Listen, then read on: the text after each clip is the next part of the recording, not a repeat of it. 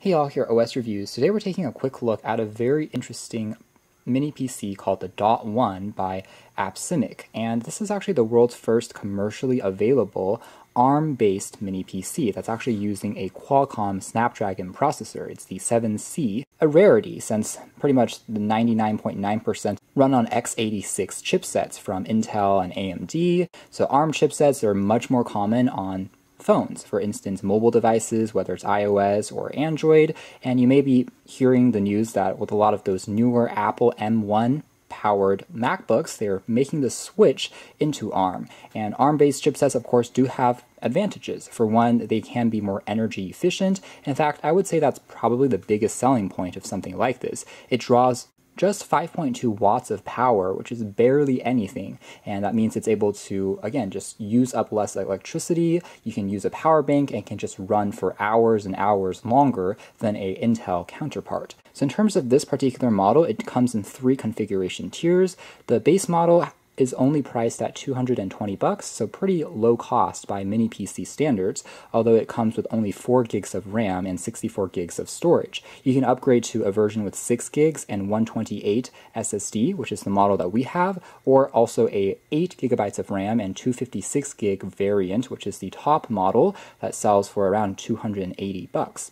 It is worth noting that only that model comes with an embedded 4G chip, so you can pop in a SIM card and be always connected to mobile data. So aside from being completely fanless, passively cool just like a smartphone, overall it does pack in specs including built-in AC Wi-Fi, so Wi-Fi 5, but not 6.0. The 7C out of the ARM chips from Qualcomm is still relatively entry-level, so you shouldn't expect this to be, again, as good as something like an 8 Gen 1, but it's still welcoming to see another competitor in this space. In the box, aside from the mini PC itself, we also have access to just a quick user guide, and underneath this flap, you'll find a included full-sized HDMI cable. There's just the power supply, which is very compact and actually supplies more than what the unit actually draws, though it does use a barrel plug connection, which I hope in the future they can change to USB Type-C, would be universal. There's also just mounting brackets if you want to attach it onto the rear of a TV or monitor. So taking a closer look at the design, the casing isn't anything too unique. In fact, from afar, you really can't tell that this is a ARM-based mini PC, but it is very well built because it has this aluminum alloy shell. It's all metal and has a very substantial heft to it. It looks a little bit generic, but still very slim and thin profile. We have access to 2 USB 2.0 ports, a third USB 3.0, microphone and audio outputs here at the front. There's also a power key which glows blue when it's turned on, which does look pretty cool in the dark. On the edge here, you'll find the micro SD slot for expanding the memory, although on the 4G variant, you'll also find another slot here for the SIM card, which is missing on this particular configuration.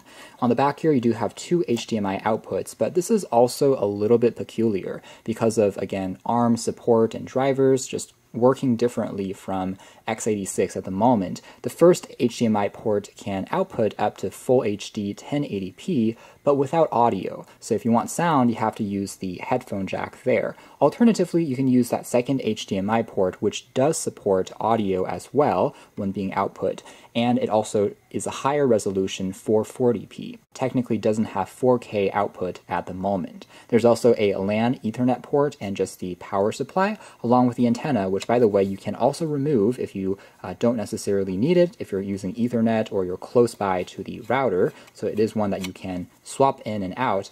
Again, there's nothing else really going on the back, although maybe one thing I would like to see them add could be some soft touch rubber feet of some kind that will prevent it from sliding around, but this is a very slim and well-built casing. You don't really need to open it though, because like I said, all the parts are soldered. You can't, again, upgrade with RAM slots or another SSD. Now doing a quick size comparison, another fanless mini PC that we reviewed recently being the Mealy Quieter 3Q, and you can tell that I would say overall size and form factor of these two are pretty similar. They're just actively cooled. But of course, the Mealy uses a much more conventional Intel Celeron x86 chip. So as alluded to, we are greeted to a very clean version of Windows 11 without really any bloatware to speak of. Although I will say that, interestingly, some of the icons as well as the text, maybe font size, just seems a little bit larger by default. Now we can see here in terms of the general performance, it's alright. It's similar to other budget mini PCs in this price range, and that means typically navigation feels fine, but you'll find some occasional moments of hesitation. It's not going to be quite lightning fast compared to some of the more expensive mini PCs, which are rocking, let's say, Intel's Core i series processors, or even some of the Ryzen series from AMD.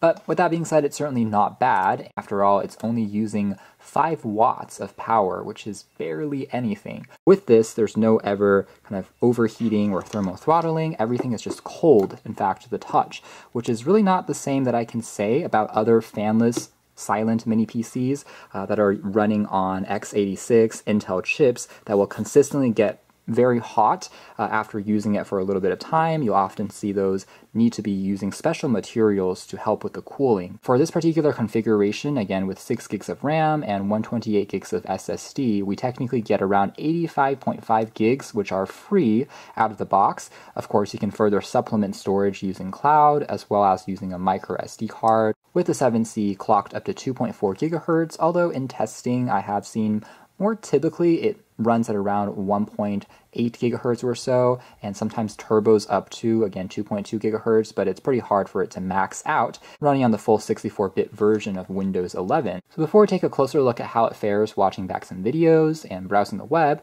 we'll talk briefly about the benchmarks, which is always synthetic at the end of the day. It's not really reflective of real-world usage, but the Snapdragon 7C, again, it has a pass mark score of typically around 2,800, which I would say is fair. It's pretty much spot on with other mini PCs running on x86 architecture, Intel chips in the Celeron series. For example, other common choices may include the N3450 from a little while back, or more recently chips like the N4100, as well as the Celeron J4125. You can see are all hitting scores which are pretty close to what we would expect in this price range with this Snapdragon 7C. So the raw horsepower is competitive, I would say, for what it is. But again, it is a octa-core chip versus on Intel's x86 chips being more commonly quad-core. So you might argue that parallel processing is an area where technically these Qualcomm chips should have a little bit more of that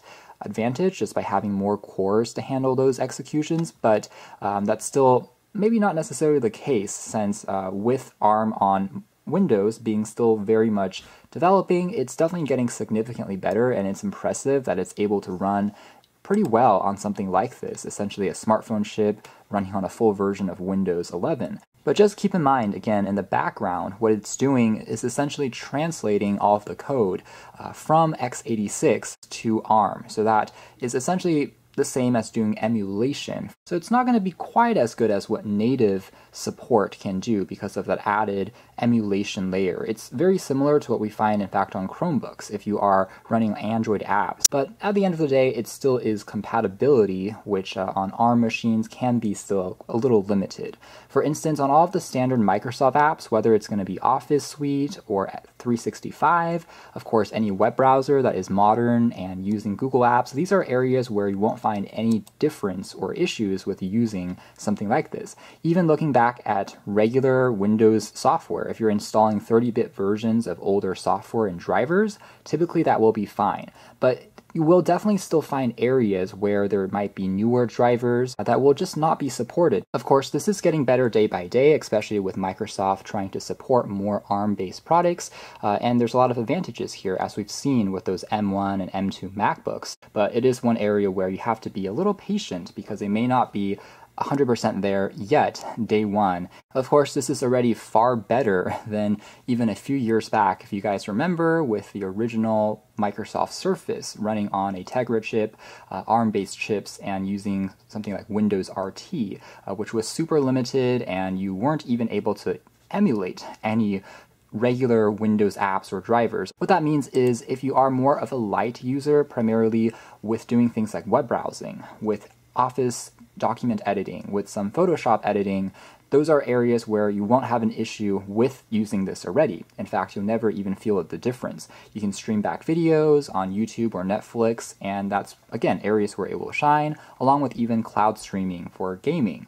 No issues there. But if you are trying to do a lot of let's say, work with more third-party programs and apps which are a little more obscure. That's where you have to be careful. Take a closer look now at how it works in terms of, again, some of those other regular day-to-day tasks. So web browsing, not really an issue on here, and for the most part, things are still held in the system's RAM when you are navigating back and forth. Maybe some small moments of hesitation, but definitely not bad. Now, in terms of Wi-Fi reception, it's also been pretty good, especially thanks to that external antenna, which you can plug into the box and just get you a little bit further coverage. I was consistently getting 3, if not full bars of Wi-Fi, even when I'm a little further away using AC. We try playing back some videos, for instance. We can jump into YouTube here and see how that fares. You'll definitely notice a few drop frames towards the beginning as it is still buffering, but once it reaches the end, things are generally quite smooth and responsive. You really can't tell when watching back the video, so things like YouTube streaming and Netflix, this will be perfectly able to handle. Jump into the full screen view and we're still scrolling around. Things still feel generally responsive enough. Again, it's not really a top-of-the-line chipset, even by ARM standards. There's going to be more powerful options, but those will sell for more. When you are installing some third-party apps, perhaps your best bet would also to check out the Microsoft Store.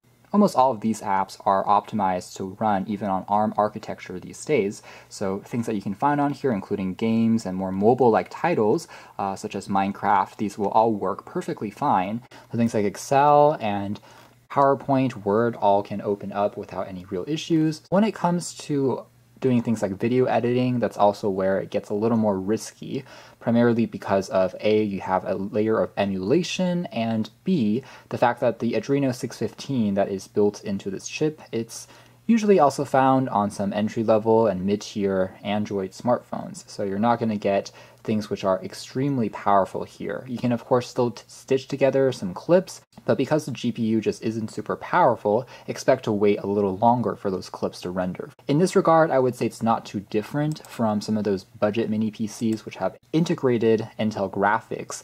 You're getting a similar caliber of performance. Older titles like Half-Life 2 you can play, but it will often be at around 20 frames per second, so you're not going to get even the smoothest FPS there. You can try, again, cloud streaming services, whether that's Microsoft's xCloud or Google Stadia. That's basically just using the browser, and since this thing has pretty decent Wi-Fi reception, or again, even has 4G LTE, if you choose that particular model, it's going to be always connected, and you're able to then play things back on more powerful hardware. So that's more or less it as far as our hands-on review of the Dot 1 mini PC. Overall, I have to say I am still pretty impressed, considering that this is a, again, ARM-based processor that is running this entire show, and for the most part doing a fairly good job. It's going to be very impressive to see how these machines will just get even smaller, as well as more optimized, and things will be more performant.